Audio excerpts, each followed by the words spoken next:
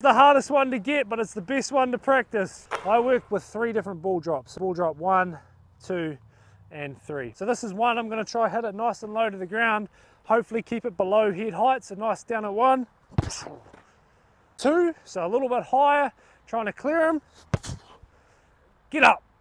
So that was 1, 2, and then 3, obviously box kick or a bomb, putting it up high. Can you guys see the difference on where I was hitting it? Yeah. Sweet. So with your same partner between the 2 lines, we're all going to start with 1 kick. 1 which is low.